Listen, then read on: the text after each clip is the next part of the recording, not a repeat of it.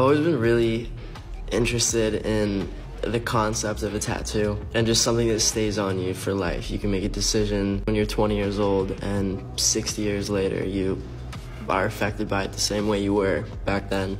You know, to try and create art that can survive through all of those different people and phases and everything else that happens in life is a challenge. But when you have an artist as good as Jay, it becomes a lot easier. The tattoos are based on each pack individually. These aren't breakup tattoos, it's not what it is. It's just, as much as The Ride is a breakup album, I had so much time to just think about life in general and how I approach things and how I perceive things.